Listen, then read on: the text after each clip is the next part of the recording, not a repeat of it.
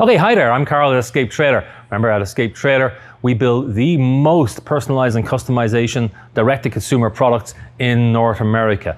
I'm going to talk today about power systems. Before I get going, if you find this useful and you may click off during the process, please like and subscribe. We have lots of content that we continue to deliver to everybody. Okay, let's start off here. Remember, at Escape Trailer, we have more customization than any other trailer manufacturer in North America, which means you get to choose the solutions that are going to work for you. Today, we're going to talk through power systems. It's possibly one of the more complicated systems for people to get their heads around when it comes to RVing. Let's go through it here. I've kind of laid this out. We've got what are all the inputs? What are all the power sources that can get energy into your trailer? We've got this power storage. Remember, every Escape trailer will have batteries, and those batteries give you power storage so you can go boondock, go off grid, do whatever you need, or even get some of those great campsites that just don't have services attached to them. That's the power storage. And then we'll quickly talk about the output. You know, what does that power actually do inside your trailer, and what is powered from what type, or so we say, what voltage of power? It can also be what type of power, because there's direct current and there's alternating current power that we have going through the trailer. Now as well, you know, sometimes it's nice to kind of get a sense of what do these things actually look like. So we've laid out all these equipment on the table. As I go through, we'll point to the different things, but just to get you going, if you didn't know it already, these are batteries. This is what's called a DC to DC charger. These are actually outlets that will be inside your trailer. This is a 12 volt one, right? So you've got that circular 12 volt, plus obviously it also comes with a couple of USBs on it. And this is your typical one that you see at home, your 120 volt power. This is what we call a solar controller. And the solar controller goes with the solar panel. This is a plug. And this plug is what goes into your campsite. So you plug it into your campsite, plug it into your trailer in your campsite. Where's the rest of it gone? Okay, this goes into your campsite, and this goes into your trailer. So plug one. This is the removable power cord. It's also an option at Escape. Stops any bugs getting into your trailer. I know Harrison loves that one. Okay, oh, and last one we didn't talk about. We'll talk about this at the end. This is where it gets really complicated, people. This is what's called an inverter. Okay, Harrison, let's get going on this. Input, power inputs. When you're at campsite, you got a great campsite, you got full services, you're hooked up with power, everything's wonderful. That's what we call shore power, or I like to call it campsite power. That's going to give you 120 volts AC. It's the same power you have running through your entire house. You can also get 120 volts AC from a generator, if you have one. And there are some very nice generators, nice quiet generators that you can have in the campsite with you that you can use, you know, during the day if they allow it. They will both give you 120 volts. That 120 volts will run straight through into what's called the power converter and distribution panel inside your trailer. This power converter and distribution panel will then give 12 volts DC and 120 volts AC out to all the appliances and fixtures that are in your trailer. Examples of 12 volts in a trailer are lights. Lights are all LED, super low current draw. The 12 volt outlets that we looked at over here, 12 volt outlets. And then the appliances. So, you know, in trailers and RVs, a lot of the appliances run strictly off 12 volts. So for us, it's like your fans run off 12 volts. The fridge can run off 12 volts. We don't recommend it because it'll pull the batteries down real quick, but it can. The heater runs off 12 volt, and every Escape trailer comes with a heater. Remember, we're Canadian. It's a bit colder up here, so we make sure every trailer has a heater. Everyone should be able to stay warm. And then like even things like the igniter in your cooktop, the clicking igniter, piezo, will run off 12 volts. The 120 volts that comes into your trailer goes to the 120 volt outlets, which look like this guy, like what you have at home in your house.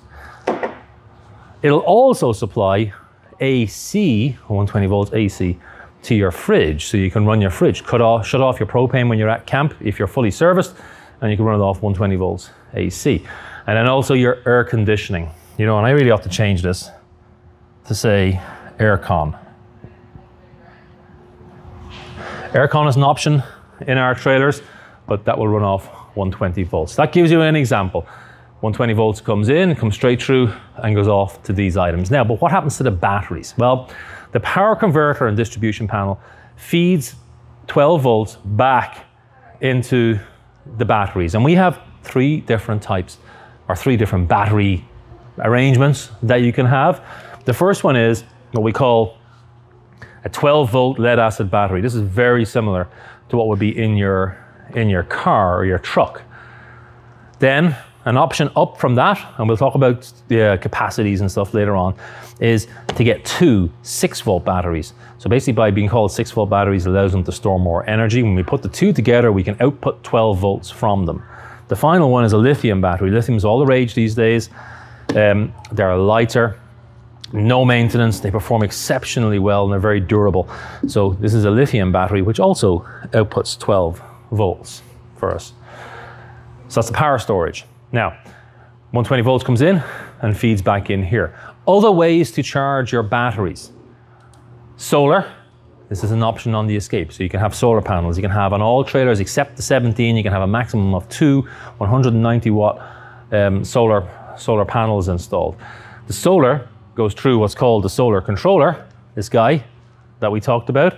So it'll come from the solar panel, or solar panels, comes together, comes in here, and then this goes and will charge any one of these 3 different types or 3 different setups of battery that we have. So it will charge your batteries. And that's all it does. Misconception sometimes is people think, oh, I have solar and that solar is going to run my appliances. It doesn't run your appliances, it charges your batteries. And then the charge from your batteries comes to your appliances. I know it's a little bit of a, I'm not really splitting hairs, and I'm not trying to split hairs, but it's just a little difference, subtle difference that people don't quite get. We can also charge your batteries from your vehicle. And your vehicle has what's called a 7-pin connector. That 7-pin connector provides power from the vehicle back to the trailer. Now, most, I say pretty much all, and I'm not talking about the Teslas and the electric vehicles of the world, but most vehicles, and even some electric vehicles, have a 12-volt battery in them. They're set up for lead acid. So the vehicle will immediately charge lead acid batteries without any issue. When you have a lithium battery, the alternator on your vehicle ought to be protected because it's not used to seeing lithium batteries. So then we put in what's called a DC to DC charger, this guy, or something like this guy. There's a few of them around. This is the one we use right now. So the DC to DC charger protects the alternator in your vehicle and at the same time gives a little bit of a boost to the charge that can go into the lithium batteries. So now we have all these power sources that can go in to the trailer, charge the batteries, and when it's 120 volts, it'll run straight through and give me 12 volt and 120 volt AC into the trailer. If I do not have this 120 volts, so I'm parked at a nice campsite, it's right on the water, it's a bit boondocky, it doesn't have service, it doesn't have power. In that case, I will be running off of my batteries. My batteries only output 12 volts. So they got 12 volts here. Whichever battery system I have, that 12 volts goes into my power converter and distribution. But my power converter only goes from 120 to 12. So 12 volts in means I'm only going to get 12 volts out. So if I'm running off my batteries just with this system, I'll get 12 volts out and I can power all of these, and I cannot power these. So that's 12 volts. Now, a lot of people then say, well, how do I get 120 volts off of my 12 volt battery? And that's where this guy comes in. So this is an inverter, and the job of the inverter is to take 12 volts from the batteries into the inverter and then push 120 volts out of the inverter. So it'll push 120 volts out of the inverter, which goes back up to the power center and distribution panel. And from there, that will then give me both 12 volts DC and 120 volts AC. So they're the different systems that you will talk about, or we will talk about when we're working with you to configure your trailer. Okay, hopefully that's crystal clear. Oh, one point to make. This guy, the inverter has a capacity maximum. So it can only power an appliance that is 1500 watts or less. And then most items you use can be like, you can have a 1 kilowatt kettle, a kettle for boiling water, that'd be 1,000 watts, right? So this would still do it. However, things like the air conditioners, they tend to run higher than that. And so in our case, the inverter will not provide enough power to turn on the air conditioner. You still have 120 volts coming through. It just won't be enough to turn on the air conditioner. Okay, Harrison, we like to describe it like a water on a wheel, right? The water on the wheel will turn this and turn this, but there isn't enough water in the wheel to turn the air conditioning on. So kind of a simple way of describing it. Now, a lot of people then question, they say, okay, Karl, that's great that you have all these wonderful batteries, and you have all these wonderful ways of charging the batteries, but how many batteries do I need? I don't understand. Okay, so let's give a little bit of an example here. There are so many variables to talk about when we talk about power and power consumption. And it's really challenging. So this is the way I like to boil it down to the base necessities that you might need. So we had a situation this year in Texas where it got extremely cold and they lost a whole lot of power. And we know we had a number of escape owners who actually went and used their trailers for power. So I'm going to kind of go with the apocalypse version. 3 batteries, standard lead acid, pardon me. Option 1 is to have 2 6-volt lead acid batteries, and option 2 is to have a lithium battery or 2 lithium batteries. We can do 2 of those. The furnace will draw what's called the furnace will draw 2.4 amps. So let's just say 2.4. Furnace draws 2.4. Lead acid battery will give me, it has a stated capacity of 94 amp hours. That's where it gets tricky. You can't use 94 amp hours in a lead acid battery, not safely, not if you want to use the battery again. They derate them by 50%. So really they say, you don't want to take a lead acid battery below 50% or you'll degrade its capacity and its useful life. In other words, you start to take this down. So you really only have about 47 amp hours usable.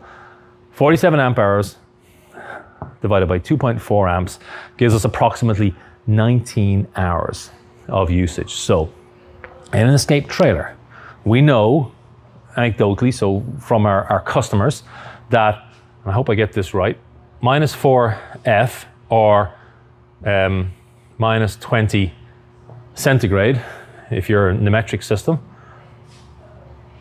with that outside temperature, we can maintain, we can maintain, I guess it's somewhere around 70 F and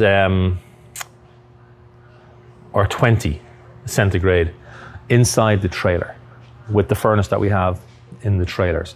So let's pretend apocalypse is hit. It's minus 4F outside, minus 20. We're not going outside. We're going to stay inside. Well, we'll be able, on a straight up fully charged 12-volt lead acid battery with no other draw in the trailer, we'll be able to do approximately 19 hours before we have to charge that up again. If I run my way through with the 2 6-volt lead acid batteries, we get 110 amp hours usable. We should get about 45 hours of heat in the trailer until we have to recharge again. If I go with a single lithium battery, I'll get about 29 hours. If I double up with the 2 lithium batteries, I'm going to get 58 hours plus. Now, the reason I say 58 hours plus or 29 hours plus in this case is that we derate the lithium battery by 30%. So, generally we say, hey, don't take it below 30% because it may have some adverse effects. However, the lithium battery is far more tolerant to being discharged than a lead acid battery is. So in theory, it can go actually a little bit more without too much issues. So we can get 58 hours. 58 hours is a good number of hours to run off a couple of batteries in the trailer. Now, let's just say we are in Texas, and Texas gets a reasonable amount of sun at the time. Well, if I have my solar will give me 9.4 amps in full sun. I'll get 9.4 amps per panel. So what's that? 18.8 amps if I have 2 panels on the trailer in full sun. So you can do the math on that. It doesn't take much, 18.8 amps, to get charge back into my batteries and to give me a whole lot more potential heat in my trailer. Okay, everybody, thank you very much. Don't forget to like and subscribe on this video. My name is Karl at Escape Trailer, and we're built for you.